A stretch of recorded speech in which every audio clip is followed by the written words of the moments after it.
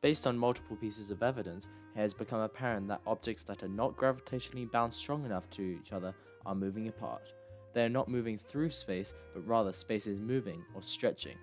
As the universe is expanding faster and faster, space itself is somewhat stretched, which causes objects to move with it, causing the expanding distances between two objects.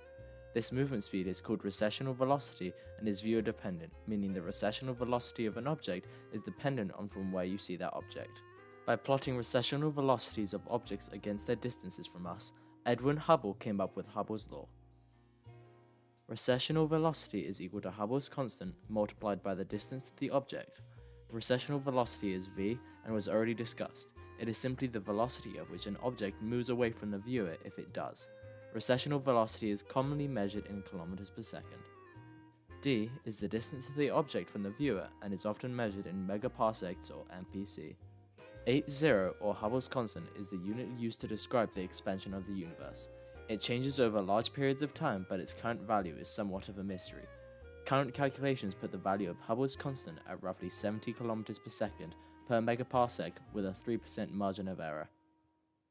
Well, that's it for Hubble's law.